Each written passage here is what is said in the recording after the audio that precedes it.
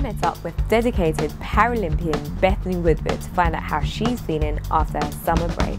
How does it feel coming back from a break? Is it hard to get back into it? Yeah, but I mean, I guess when you kind of start your break, you're like, oh God, I really need a break, you know, it'd be good to like have a time apart from it. But then you get to the end of the 3 weeks and you're itching to get back because you know, it's been your life like the whole year, and you've got these 3 weeks where it's not like a normal year. Like the first kind of 6 or 7 months would be like 6 days a week, like 5 hours a day, like type thing. For me, it's quite hard because there's 3 of us in Great Britain. There's me, there's 2 other athletes who are in my same class. One is the 200 metre world champion, and another girl is really high up there as well, and they're all battling like at a high level.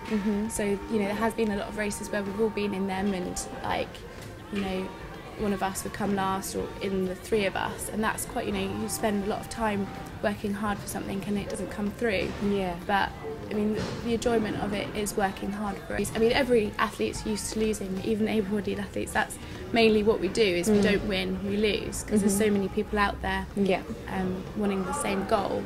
With your training and you being a world champion, how does that affect you as a young person, and are you not able to do things that, say, some of your friends are doing at the moment, like going out and drinking, and how do you feel about that?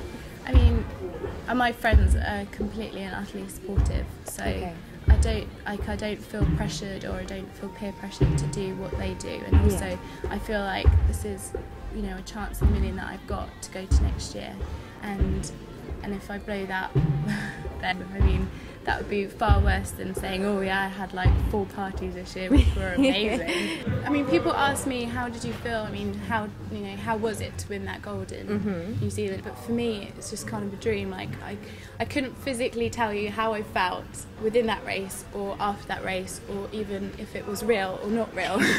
But the British athlete will have the strength, he'll have the form to hang on, to take this gold medal. It could be a close finish though for the silver medal, with the Russian challenging the athlete from the Ukraine. It was real. It wasn't. I have to keep pinching myself, but yeah, it's hard to. I think you remember, like, in your head, the races that you lose more than the races that you win. I think there's quite a nice shot of me when I've won, where I've got my hands on my knees and I'm just literally taking it all in. Yeah. I can't for this day remember how it felt to kind of come across that line. Wow. It feels quite, you know, magical, and it feels like it was a dream, basically.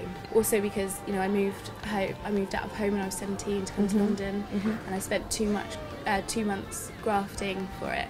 And you know, even in the call-up room, I didn't think to myself that I would get gold. You know, I wasn't even thinking about gold. Like, I was thinking about my processes within the race. Yeah.